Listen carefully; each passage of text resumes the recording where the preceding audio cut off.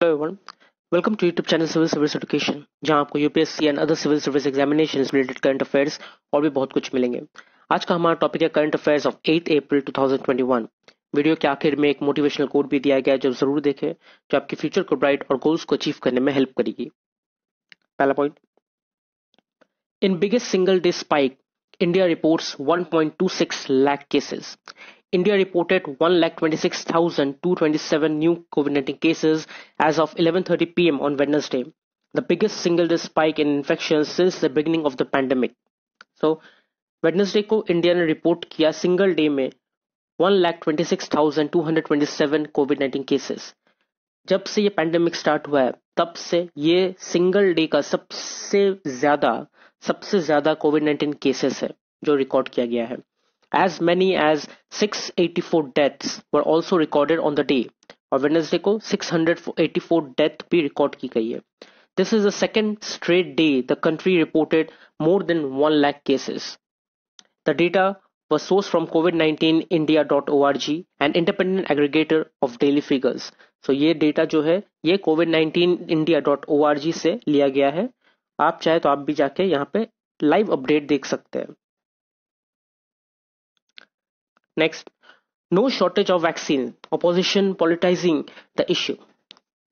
Union Health Minister Harshvardhan, in a no-holds-barred attack on Maharashtra on Wednesday, accused it of demanding universal vaccination for all adults to cover up its poor vaccination efforts.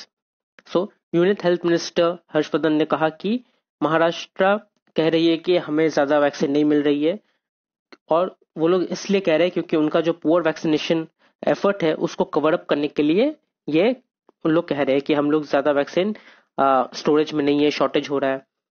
लेकिन देखा जाए तो in recent days Maharashtra, Andhra Pradesh and Chhattisgarh have complained of erratic vaccine supplies.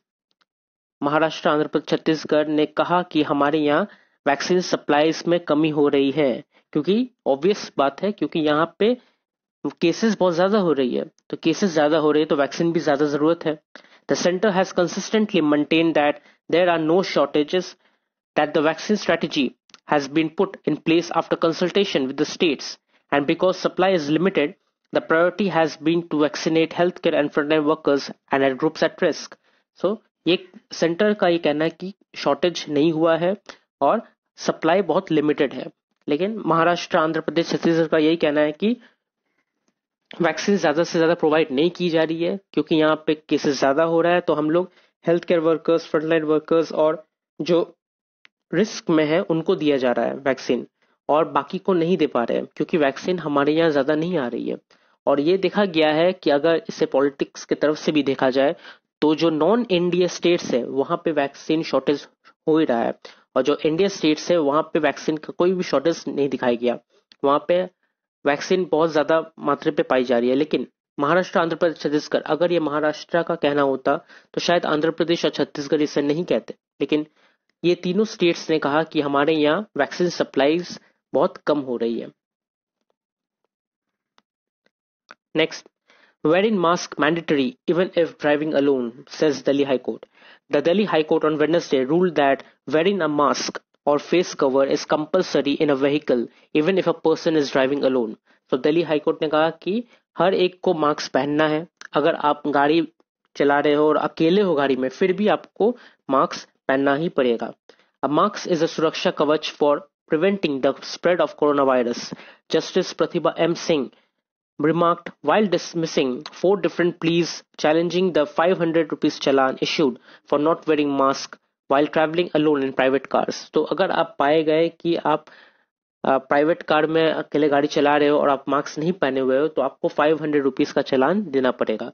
सो अगर आप अकेले हो या सबके साथ हो, कोई फर्क नहीं पड़ता, आपको मास्क पहनना ही है। Next, government mulling ways to boost yield from poppy. The union government has decided to rope in private sector to commence production of concentrated poppy straw from India's opium crop to boost the yield of alkaloids used for medical purpose and export to several countries. So जो alkaloids है, alkaloids medicine बनाने के लिए use किया जाता है और ये बहुत ही ज्यादा डिमांड में होती है और इसे बहुत कंट्रीज में एक्सपोर्ट भी किया जाता है। So ये Poppy straw concentrated Poppy straw से तैयार किया जाता है, जो इंडिया के ओपीएम क्रॉप में ग्रो की जाती है। तो इसको ग्रो करने के लिए यूनियन गवर्नमेंट ने प्राइवेट सेक्टर को हायर किया, प्राइवेट सेक्टर को कहा कि आप लोग आके इसे तैयार कीजिए, इसको ग्रो कीजिए। The ministry has now decided to switch to new technologies after trial cultivation reports submitted last year by two private firms showed higher extraction of alkaloids using the concentrated poppy straw. So, दो private companies अपने technologies के माध्यम में उन्होंने ये report दिखाया कि हम लोग जो पॉपी स्ट्रॉ जो अल्कलॉइड ग्रो की जाती है, एक्सट्रैक्ट की जाती है, हम लोग उससे कहीं दुगने ज्यादा एक्सट्रैक्ट कर सकते हैं, वो भी कम टाइम में और बहुत ज्यादा मात्रा पे। तो इसलिए मिनिस्ट्री ने कहा कि इसे न्यू टेक्नोलॉजीज, अल्कलॉइड को न्यू टेक्नोलॉजीज के जरिए एक्सट्रैक्ट किया जाए, ग्रो किया जाए, और ये इसलिए उन्होंने ये काम प्राइवेट सेक्टर को दे दिया। Next, incentives of solar energy sector. The Union Cabinet on Wednesday approved two production-linked incentive schemes for white goods, air conditioner and LED lights, and high-efficiency solar photovoltaic modules. So, Union Cabinet ने दो चीज को approve किया, दो production linked incentive schemes को approve किया। एक है व्हाइट गुड्स। ये व्हाइट गुड्स क्या होता है? व्हाइट गुड्स होता है air conditioners and LED lights, इसे व्हाइट गुड्स कहते हैं। और high efficiency solar photovoltaic modules, ये दो प्रोडक्शन लिंक्ड इंसेंटिव स्कीम्स को इसमें उन्होंने अप्रूव किया। The scheme would extend an incentive of 4% to 6% on incremental sales of goods made in India for 5 years. तो जो गुड इंडिया में, जो व्हाइट गुड इंडिया में बनाई जाएगी 5 years में, उसको 5 साल के लिए 4% to 6% सेल्स में इंक्रीमेंट दिया जाएगा अगर वो मेड इन इंडिया प्रोडक्ट हुआ तो। The statement said the scheme was estimated to lead to incremental investment of 7,920 crore rupees over 5 years and lead to production worth 1.68 lakh crore rupees as well as lead to 4 lakh jobs. So, अगर ये made in India product है, India में बनाई जाएगी, तो उसको उसके ऊपर इन्वेस्टमेंट दिया जाएगा 7,920 करोड़ रुपीस 5 साल तक, और प्रोडक्शन जो लीड होगा उसमें 1.68 लाख करोड़ रुपीस दिया जाएगा और 4 लाख जॉब्स भी दिए जाएंगे। Next, IIT Delhi researchers develop device to diagnose dengue within an hour. Researchers at the Indian Institute of Technology here have developed a handheld surface enhanced Raman spectroscopy based platform for early diagnosis of dengue and also gives dengue test result within 1 hour, जिसे rapid diagnosis कहा जाता है। So Indian institute of technology IIT Delhi ने एक, वहां के researchers ने एक अलग सा डिवाइस उन्होंने डेवलप किया जिसका नाम है सरफेस एनहांस्ड रमन स्पेक्ट्रोस्कोपी, और ये काम आता है अर्ली डेंगू को डायग्नोस करने के लिए। मतलब आपको डेंगू हो रहा है या होने वाला है, आपको जरा सा सिम्टम्स दिखा तो ये डिवाइस वो पकड़ लेगी और आपको डायग्नोस के लिए कहा जाएगा। और जो डेंगू टेस्ट होता है वो डेंगू टेस्ट भी 1 आवर के अंदर अंदर आपको दे दी जाएगी। The institute said that the handheld device has been successfully tested on the clinical blood samples collected from hundreds of individuals in collaboration with ICMR National Institute of Malaria Research, New Delhi, and also helps in rapid detection of HIV.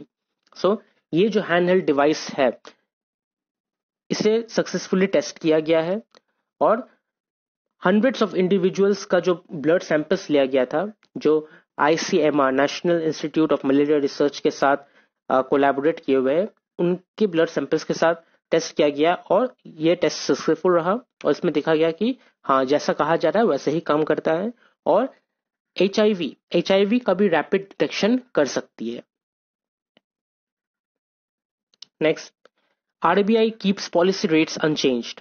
The Reserve Bank of India's Monetary Policy Committee voted unanimously to leave the policy repo rate unchanged at 4%, Governor Shaktikanta Das announced on Wednesday. So Reserve Bank of India के Monetary Policy Committee ने decide किया कि जो policy repo rate होता है उसे unchanged ही रखा जाएगा। जो 4% था 4% ही रखा जाएगा. It also unanimously decide to continue with the accommodative stance as long as necessary to sustain growth on durable basis and continue to mitigate the impact of COVID-19 on the economy. So ये भी कहा जा रहा है कि जो उन्होंने stance लिया था, जो उन्होंने जैसे वो काम कर रहे थे, काम वैसे ही किया जाएगा, ड्यूरेबल बेसिस में काम किया जाएगा, जो ग्रोथ हो रहा है वही ग्रोथ को रखा जाएगा और कोविड-19 से जो इम्पैक्ट हुआ है उसको ठीक किया जाएगा, while ensuring that inflation remains within the target. और उन्होंने ये भी इंश्योर किया कि इन्फ्लेशन को टारगेट के अंदर रखा जाएगा. लेकिन फिलहाल इन्फ्लेशन टारगेट के अंदर नहीं है, आगे बढ़ते बढ़ते शायद वो टारगेट के अंदर आ जाए, लेकिन फिलहाल इन्फ्लेशन जो है, जो प्रोडक्ट्स के दाम बढ़े हुए हैं, वो टारगेट से बहुत ज्यादा बढ़ चुका है. तो अभी उसे टारगेट में लाना थोड़ा मुश्किल लग रहा है, लेकिन शायद वो फ्यूचर में ला सकते हैं. Next, RBI extends fresh support of 50,000 crore rupees to NABARD and others to help mitigate the impact of the pandemic and aid economic revival. The RBI said it would extend fresh support of 50,000 crore rupees to all India financial institution for new lending in financial year 2022.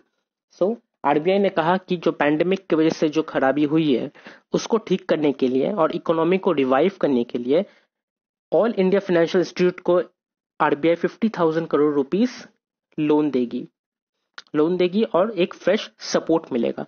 Accordingly NABARD will be provided the special liquidity facility of 25,000 crore rupees for 1 year to support agriculture and allied activities. So NABARD को भी 25,000 crore rupees दिया जाएगा agricultural support और allied activities के लिए. The rural non farm sector and non banking financial companies, micro finance institutions, the RBI said. So non farm sector, non banking financial companies, micro finance institution, इन सब को ये सब है NABARD के allied activities. तो allied इनको भी 25,000 crore rupees का हकदार दिया गया है और प्रोवाइड किया गया ताकि वो लोग जो इकोनॉमी है उसको रिवाइव कर सके और फिर से खड़े हो सके. Next, Russia to supply military gear to Pakistan. Russia's foreign minister on Wednesday said Moscow and Islamabad would boost ties in the fight against terrorism, with Russia providing unspecified military equipment to Pakistan and the two holding joint exercise at sea and in the mountains. तो Russia के foreign minister ने कहा कि वो लोग पाकिस्तान और Russia के बीच में जो टाइज है उसको और ज्यादा मजबूत करेगी और एक साथ वो लोग टेररिज्म के अगेंस्ट फाइट करेंगे. और उन्होंने ये भी कहा कि वो पाकिस्तान को मिलिट्री इक्विपमेंट प्रोवाइड करेंगे, कितने वो अनस्पेसिफाइड है, लेकिन वो मिलिट्री इक्विपमेंट प्रोवाइड करेंगे और वो दोनों सी में और माउंटेन में जॉइंट एक्सरसाइज हेल्ड करेंगे, प्रैक्टिस करेंगे. Next, US military cites rising risk of Beijing move against Taiwan. The American military is warning that China is probably accelerating its timetable for capturing control of Taiwan, the island democracy that has been the chief source of tension between Washington and Beijing for decades, and is widely seen as the most likely trigger for a potential catastrophic US-China war. So, America ने ये कहा कि American military का ये कहना है कि वो लोग देख रही है कि चाइना बहुत ज्यादा एक्सेलरेट कर रही है, बहुत ज्यादा जल्दबाजी में है ताइवान को, जो आइलैंड डेमोक्रेसी है जिसको चाइना अपना मानती है, लेकिन ताइवान कहता है कि वो इंडिपेंडेंट कंट्री है.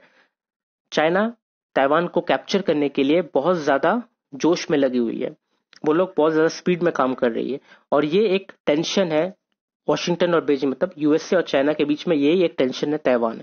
और शायद ये कहा जा रहा है कि जो लास्ट 10 सालों से जो टेंशन बन रही है, ये टेंशन कहीं कैटास्ट्रोफिक यूएस चाइना वॉर में ना लीड करे. इसके वजह से यूएस और चाइना के बीच में एक वॉर ना हो जाए, क्योंकि अगर वो वॉर हुई तो वो बहुत ही भयानक वॉर होगी, बहुत ही ज्यादा नुकसानदायक वॉर होगी. Next, Taiwan will fight to very last day if China attacks. Taiwan will fight to the end if China attacks, its foreign minister said on Wednesday, amid mounting Chinese military pressure, including aircraft carrier drills near the island. So, Chinese military बहुत ज़्यादा pressure कर रही है और उनका जो aircraft है वो ताइवान के आइलैंड के आसपास ड्रिल कर रही है, प्रैक्टिस कर रही है। और ताइवान के फॉरेन मिनिस्टर का ये कहना है कि अगर चाइना ने अटैक किया तो हम लोग एंड तक फाइट करेंगे। Taiwan has complained of repeated military activities by Beijing in recent months, with China's Air Force making almost daily forays in Taiwan's air identification zone. तो ताइवान के एयर डिफेंस आइडेंटिफिकेशन जोन के आसपास ही China की air force मंडलाती रहती है और Taiwan ने ये हम बहुत ज़्यादा कंप्लेंट किया बीजिंग को कि ऐसा क्यों होता है, लेकिन फिर भी उनका कोई एक्शन नहीं है और शायद ये अटैक का ही एक प्रैक्टिस चल रहा है या तैयारी चल रही है। Next, Iranian ship attacked in Red Sea. Report says it was Israeli payback. An Iranian freighter was hit by an explosion in the Red Sea, Tehran said on Wednesday after US media reported Israel had struck the ship in retaliation for the past Iranian strikes on its vessel. So, Iran का जो freighter ship है उसके ऊपर explosion किया गया, उसमें attack किया गया इजराइल की तरफ से। यूएस मीडिया का कहना है कि इजराइल के ऊपर भी अटैक किया गया था, तो ये उनका रिटेलिएशन है। Iran was at pains to stress that the freighter was a civilian ship, although other sources said it had been used for Iranian commandos as a base for shipping, protection and other duties in the area. So, Iran ने कहा कि ये एक civilian ship था जिस पे attack किया गया और दूसरे सोर्सेस का कहना है कि ये एक सिविलियन शिप है लेकिन इसके अंदर ईरानियन कमांडोज रहते हैं जो शिपिंग प्रोटेक्शन के लिए रहते हैं और उस एरिया के ड्यूटी के लिए रहते हैं।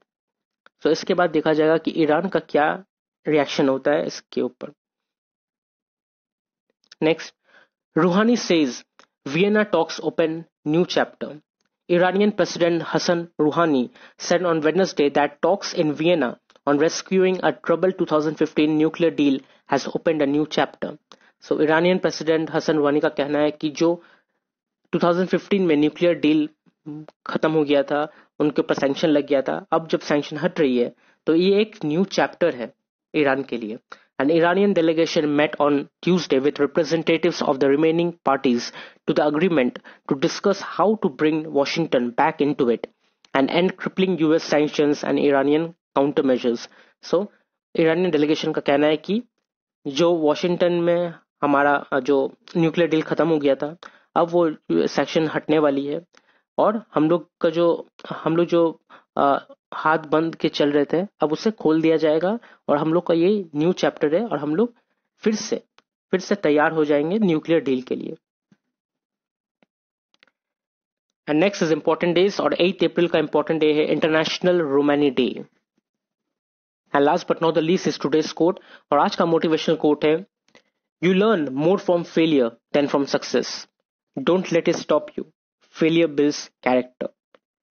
सो हम लोग फेलियर से ज्यादा सीखते हैं सक्सेस को अचीव करने के लिए।